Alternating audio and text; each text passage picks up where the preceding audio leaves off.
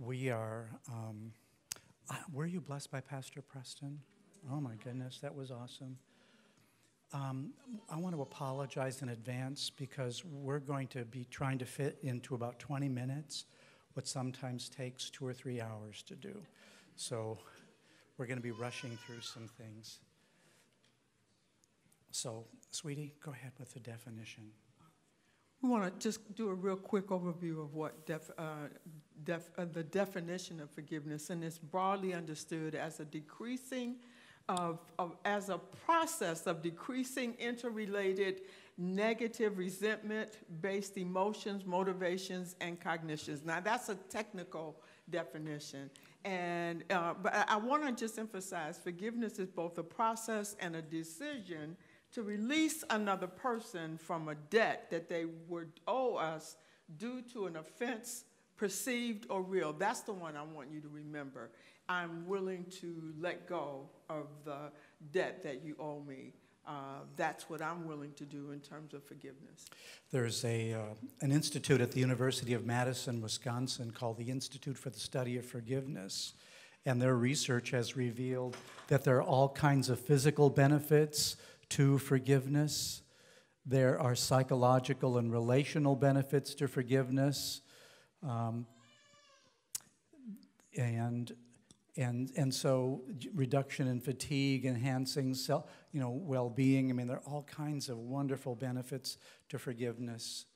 So now we're not going to spend a lot of time on the scriptural, problems, but theology of forgiveness. I do want to say in Ephesians 4:31 and 32 that the basis of forgiveness is not because someone deserves it or not because that they ask you for forgiveness, but because we've been forgiven. That's our motivation, that we have been in the stream of God's grace. Therefore, we are to give grace. Matthew 18, forgiveness is a principle of life. When Peter asked, how many times should I forgive? 7 times 70. It's meant to just be a way that Christians live. In the parable of the unforgiving debtor, the bottom line of that is that forgiveness occurs in the heart. And a lot of times people think that they have forgiven, but they really haven't forgiven from the heart. And so it doesn't last. It doesn't hold up. And so as we're going through this, what I'd like to challenge us to do, please, is think of someone who's hurt you. Is there anyone here who's never been hurt? Okay, if you've been hurt, think of someone who's hurt you and think about whether you have truly released that person, whether you've really forgiven. And we're going to challenge you in that area if you've not. So in Matthew 6:12, forgiveness is freely given to all persons, but we pray, forgive us our sins as we forgive someone else. So we're really asking to the same degree that I've forgiven somebody else, Lord, please forgive me to that same degree and no more. So forgiveness also is connected to righteous anger. Was Jesus angry when he cleansed the temple? For real angry? Yeah, he was. Is Jesus angry when innocent people are oppressed, when they're hurt? Woe unto you if you cause one of these little ones to stumble, right? Would be better if a millstone were tied around your neck. So Jesus is righteously angry when little ones are hurt. So my question is it important for us to join him in that anger when we're hurt? In righteous anger, which does not seek to destroy or kill the one, but enables us to set healthy boundaries and say, look, you can't do that again to me. That's not okay. That's what our anger does, if it's holy, righteous anger. The other piece about righteous anger is that it allows us to envision a different future. This happened to me in the past, but righteous anger helps me, propels me to see a different future, different than my past that I have just experienced. So there are some myths to forgiveness that we want to go through with you. One is forgive and forget. So, yeah, forgive and forget is not true. First of all, the brain is wired such that everything that ever happens to us, we recall. And I mean, we have it stored in our memory. We may not be able to recall it, but it's there. And so you'd have to have a lobotomy not to remember what has happened to you. And so it's not forgive and forget. It's not you just erase all of this good stuff. On the other hand, God says, I will cast your sins where? Into the sea of forgetfulness. As far as the east is from the west, so far I've put your transgressions from you. So if you have chosen to forgive someone, you relinquish the right to ever bring it up and use it as a weapon against them. Don't take skeletons out of the closet. If you do, it means you haven't forgiven yet. You haven't forgiven yet. So here's another myth. Forgiveness implies trust. Okay? You know, forgiveness is freely given, but trust is earned over time, right? And so don't confuse the two. Just because you've forgiven someone doesn't automatically mean you can trust them. They have to earn that trust back. Forgiveness is easy. We have this idea. I remember a couple years ago when this young man went through the church in South Carolina in the States and shot up a bunch of black people, and people were on TV, the family members were on TV within hours saying, I forgive this young man.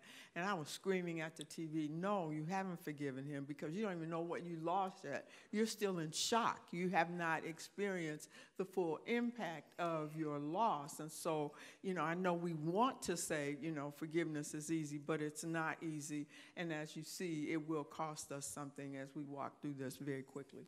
And the other thing is that as Christians, we should forgive right away. Remember, forgiveness is a process. It's a journey sometimes.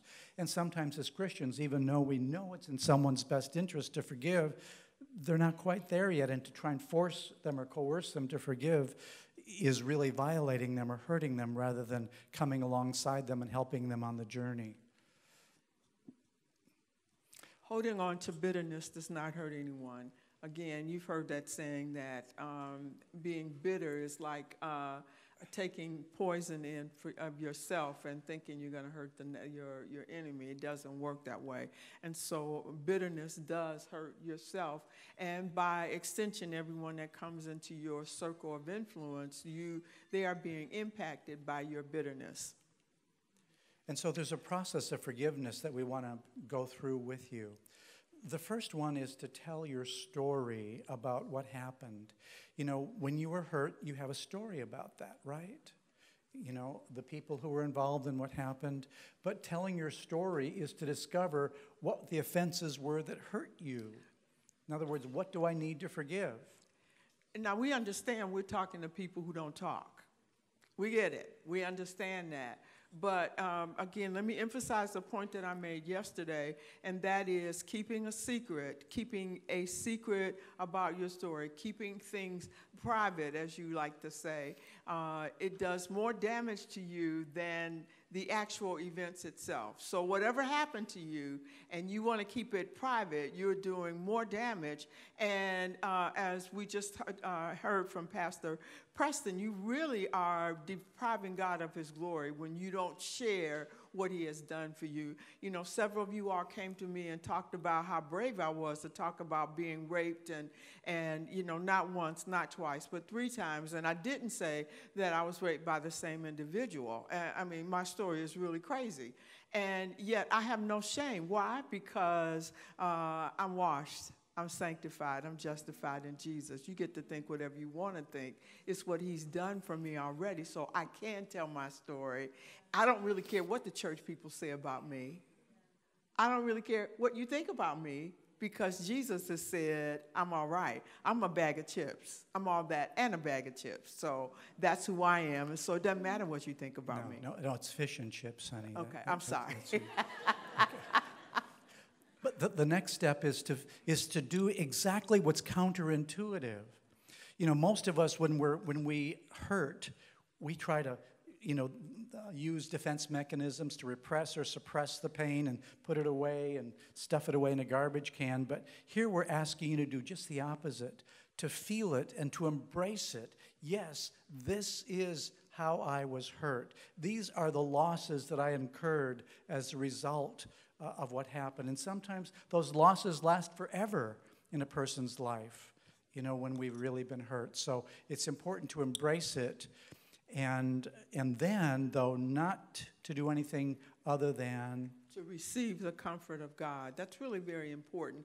I was talking with someone yesterday, and I mentioned that we have to grieve what has happened to us. And so part of embracing our story is grieving that which has happened to us. I lost a lot when I was molested at 3. I lost a lot when I lost my childhood at 13. I lost a lot.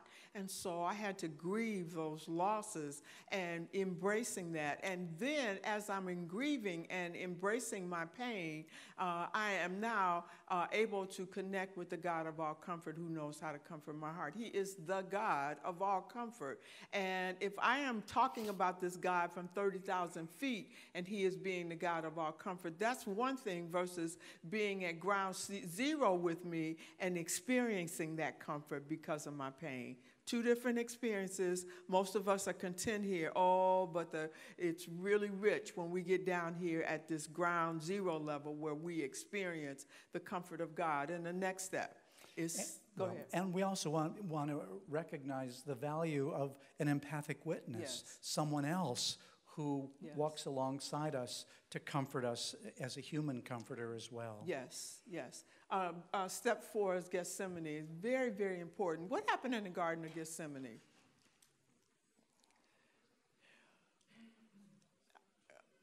Come on, gang, come on. I got a little bit of time.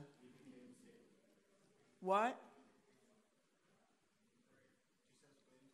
Yeah, Jesus, he prayed and all that. So for the sake of time, I really like to spend time here in Gethsemane. And I'm just going to pray that God's going to really bless our time because it's so short.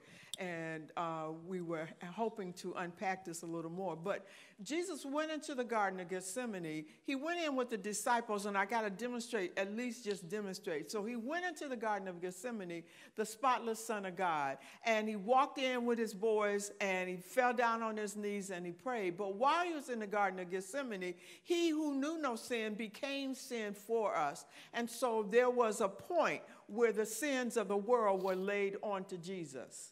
They were rolled onto him. That's what happened in the Garden of Gethsemane. Now he walks out as the sin bearer. He walks out as the one who is carrying the sins of the entire world. Very, very important process. Very, very important step. Now, our Gethsemane looks like this. We walk into the garden, the offended one. You know that person you have in your head that hurt you the most?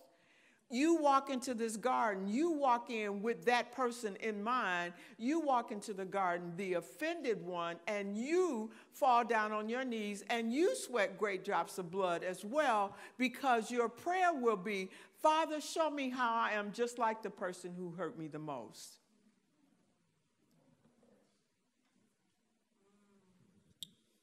You want me to say that again? Help me to see how I'm just like the person who hurt me the most. What we like to do is we like to think that I'm a little different from this person. They're over here and I'm over here. Or actually, I'm here and they're here. So my uncle who molested me, I am sitting high and looking low, thinking I'm doling out forgiveness, when really I'm sitting on a polished pile of poop and I haven't forgiven anybody. And so, because it's not mine to give. I don't have a forgiving bone in my body. But in the Garden of Gethsemane, now I am praying, and I promise you, you will sweat great drops of blood when you have to wrestle with how you're just like the person who's hurt you the most. And so you stay there until you do. And then as you do that, you ask God, you want to really be the sin bearer for that person, in the sense that you want to take their sins and plead for them on behalf of Jesus, because they have not, or they cannot. And so, like Jesus was a sin bearer, you are asking God, hey, God, I want to pray on behalf of this person. I am praying for this person. And that's why you can't leave until you sweat great drops of blood. You have to see how I am just like this person who hurt me so bad. And Lord, I want to pray on their behalf. I pray, Father, I beg your forgiveness for them because they don't have to. And the more they hurt you, the deeper your pain, the more your agony, and the more your intercession will be. Are you with me? Okay, and so now you walk out of the garden just like Jesus, the great sin bearer for that person who hurt you. Oh, I need you to get this part for sure. You walk into the garden, offended one, you on your knees asking God to help you to see how you're just like that person. And then be willing to stand in the gap for that person as though you were pleading for them. You are pleading for them. Jesus, have your way in this person's life. I pray your blessings. I pray, Lord, that you would just touch them. This is the person who's hurt you the most. That's your Gethsemane. And you don't leave Gethsemane. You can pray that prayer. And sometimes you get to the door and you think you've done it, and then, oh, no, not quite. So you got to go back and you got to fall on your knees again. You tracking with me? Now, we said we didn't get a chance to set this up really well, but sometimes people say, oh, yeah, I'm forgiven. I don't have an issue with anybody. And then as we start unpacking this, people say, oh, well, let me look at this again here, because I really don't even mind if, can I ask the question? I know we're on time crunch, and they may have to have the praise team come up and get me, because this is really important. So we say, we ask this question, hey, if Jesus came to you, hypothetically, we know this is a hypothetical situation. I get it. Understand me. I get it. But Jesus comes to you and says, hey, listen, the number's made up in heaven. I got one space left. It's between you and the person who hurt you the most. You get to make the choice. Who you going to choose? Whatever you say, my child, we're going to do. Who you going to choose? You can answer that any way you want, and you can answer that honestly. Who you gonna say, Lord? And people say, well, I won't choose me, right? And but the truth is, the spirit of heaven is, Father, let that person in. They can go in. That's the spirit of heaven. And one lady said to me, well, I don't mind if they go to heaven. They just got to stay on the other side of heaven. They can't be my next door neighbor. Well, no, you haven't forgiven either. We do all this dancing that we do to think that we're forgiven, but we haven't. Gethsemane will lay your truth bare for you. And then we ask God to change our heart toward that person. Lord, you love that person. Help me love them freely and openly with an open heart as well. And then we then are ready to make a decision to forgive, which is to actually decide to release that person from the debt that they owe. Okay? Doesn't mean that what they did was okay, doesn't make it okay, but I'm no longer going to demand that they repay. And then we pray God's blessings upon them, and then we seek to reconcile with them according to Matthew 18. To go to them, to let them know how they hurt you and how it's impacted you, and to let them know, of course, that you have forgiven them, though. But you seek to reconcile the relationship. Now, that's not always possible, is it? It's not always possible. Some people don't want to be reconciled. But all God holds you accountable for is the willingness to be. Okay? Your heart. And then finally, to establish healthy boundaries. There are toxic people in the world. For example, in the case of domestic violence, you don't want to advise someone, as many pastors do, go back to him to be beaten up again. No. Okay? If they're unhealthy, you set healthy boundaries and say, you know what? It's not okay for you to do that to me. I'm not going to put myself in that position again with you. I love you, but for your sake, so that I don't contribute to your sinning again in the future, I'm going to say no. I'm going to set some boundaries with you. Again, there's a whole lot more to say about that, but now, this is really some really important points here as we're winding down. We're made in God's image, and God is the perfect blend of justice and mercy. We have that in our bosom too, justice and mercy. And oftentimes when we are going through the process of forgiveness, we have to forgive that person. But as a victim, what do I need? Justice or mercy? Real quick. As a victim, I need justice. As a victimizer, I need mercy.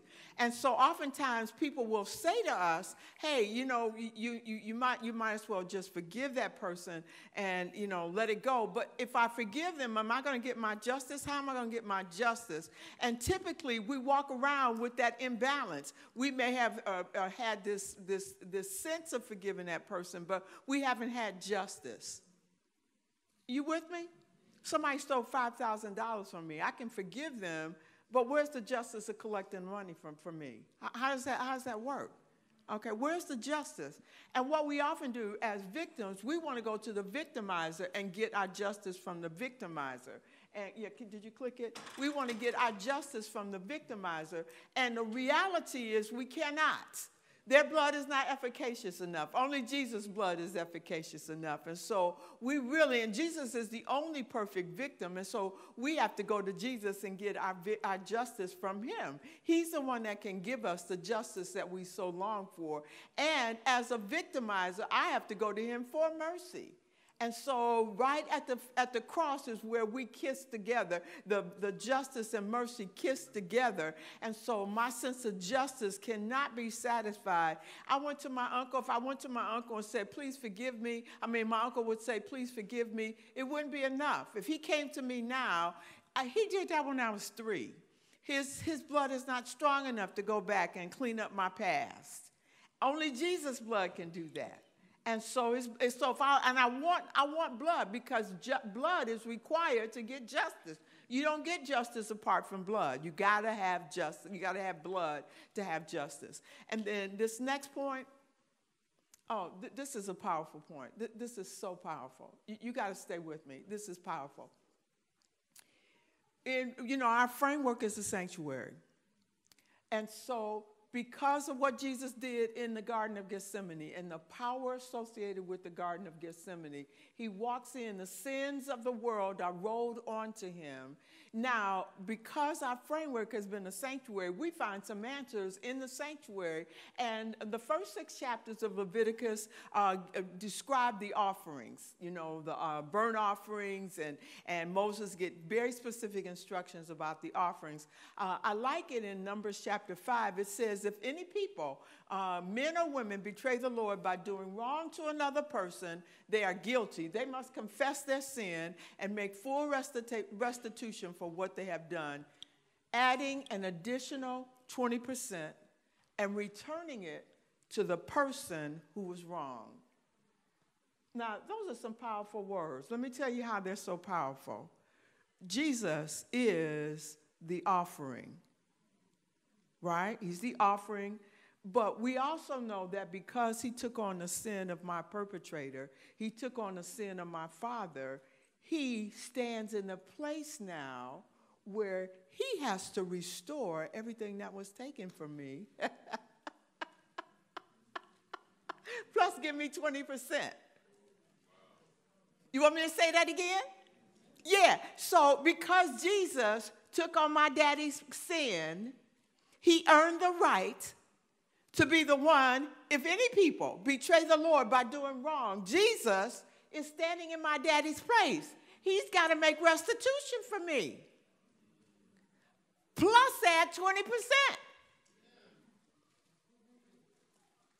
Isn't that good? And now this verse makes sense. The verse that says, I will restore the years the locusts have eaten, the cankerworm and the caterpillar and the palmer worm. I can restore. He is doing it because he stepped in as my father, as my uncle, and says, I'm going to restore. Isn't that good news? And so the enemy doesn't care if we're talking about music or whether you should wear a hat on Sabbath or all of that stuff. This is good news, and we're missing it. And one more thing, I just got to finish this up right quick.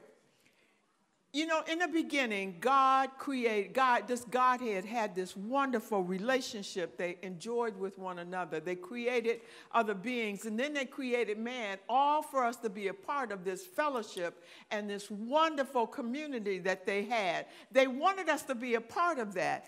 And then sin entered the picture. And I think, sin entered the picture. And so when sin entered the picture, don't go any faster, honey. When sin entered the picture, what happened then is there was a rupture in that relationship. And so as a result of sin, we had shame.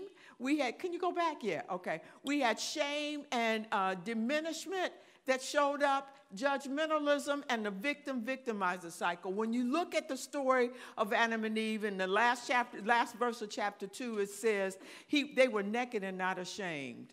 And then when sin came in, they tried to cover themselves up with fig leaves. Is that correct? And so when they covered themselves up, it was because they felt shame, right? And so shame came in the picture. And ever since, we have all experienced shame and diminishment. We talk about each other, and you mean you eat like that? We diminish one another all the time. The world does it. The church does it. Everybody is about diminishment and shame and judgmentalism. Adam judged Eve. Eve judged the snake. And Adam and Eve both judged God. You gave me this woman. So they both were we've been judging everybody ever since. And then there was this victim-victimizer cycle that set up. Eve was victimized by the snake. She went and victimized Adam. And then they both victimized God because they said, you created us. And so this victim-victimizer cycle was established. And in the process, we've been doing it ever since. David didn't make up the bed this morning, so I'm going to fix him. I'm not fixing breakfast. Or I didn't take David's laundry to the cleaner, so he's gonna fix me, and he's not gonna make up the bed. And so we are in this victim-victimizer cycle. We can do it very openly. You hurt me, I'm gonna kick you back. Or we can do it very subtly, and I would suggest many people in the church try to do it subtle. But all this is a result of sin. The only perfect victim is Jesus. Jesus comes. We've been living from the fall to the cross. We were looking forward to Jesus coming, the perfect victim come. And when Jesus came, he broke apart the victim-victimizer cycle. He took the shame of mankind upon himself, and he is the judge. And these people judged him, and they judged him as worthy of death. So can you get this? I'm doing this real quick because I know our time is over. The judge, Jesus, gets judged by mankind. It's kind of insane. But that's what happened. But he took it upon himself. And when he broke apart that victim-victimizer cycle, instead of giving victimization back to us, all he has for us is grace. That is all Jesus has for us is grace. There is no victimization. He only has grace. His design of love is all moved by, his grace is all moved by his design of love, his tremendous heart of love. That's all Jesus has for us. You know that God will permit people to hurt you so that you can be an instrument of grace. You can go and insert grace where grace would not appear. Do you hear me? God will permit people to hurt you so that you can be an instrument. You can be the kingdom in darkness. You can be love being inserted where love would not appear. Why? Because all God has for us is grace. And because I understand that, because I was once his enemy, I now look at my enemies and can be moved with compassion because Jesus was moved with compassion for me. I can come alongside them and do for them what Jesus did for me.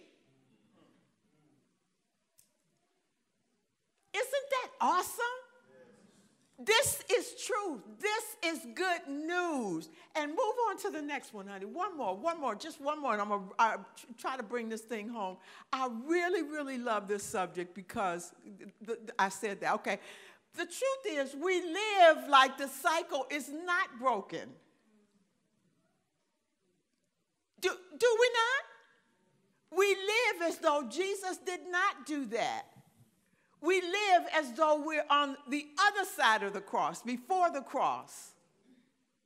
But the truth is that there is still, God wants us to see that we can stop the shame and diminishment that we do with one another.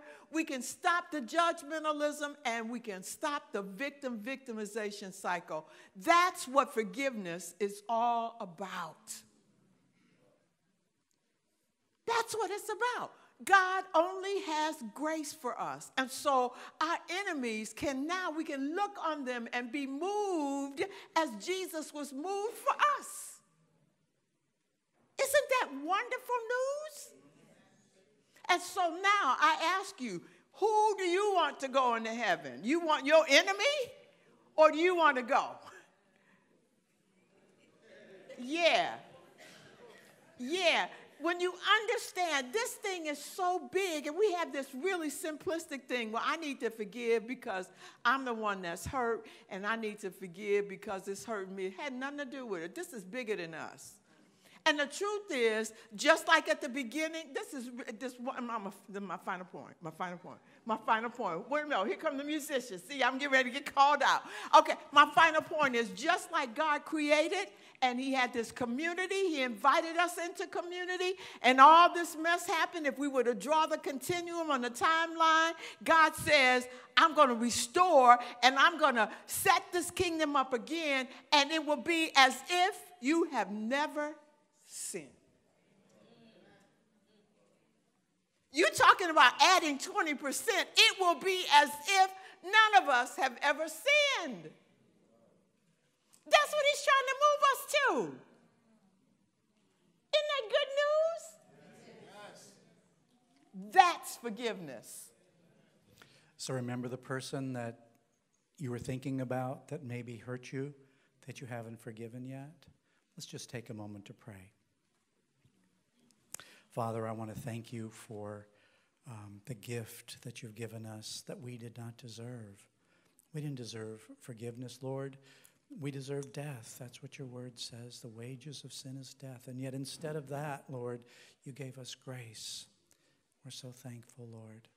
And so now, Lord, work deep within us, deep within our hearts, Lord, that have been so devastated by shame and victimization from other people, Lord.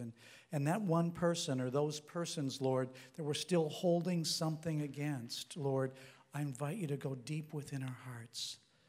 Be a source of comfort, Lord, and pull out by the root any dark bitterness that is there. And, Lord, cast it into the sea of forgetfulness and replace it, Lord, with your love toward that person, Lord. Do this miracle within us, Lord, that we cannot do by ourselves. And we thank you, Lord, in Jesus' name.